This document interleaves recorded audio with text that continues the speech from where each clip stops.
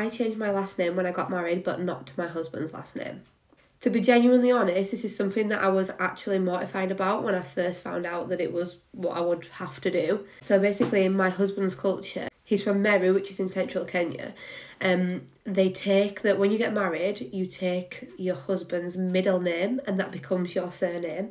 And it also becomes the surname of your children and, your children. Ray's middle name is actually Moiti, which is why me and Amaya have our surname as Moiti.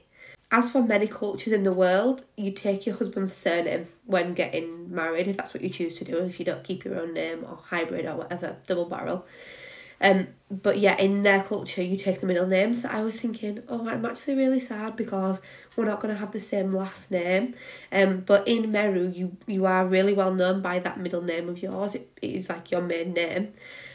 So that's why we are the Moitis. And when you get married and you have a family of your own, that name becomes even more important. So that's why Ray is now known as Ray Moiti, even though legally it has a surname as well.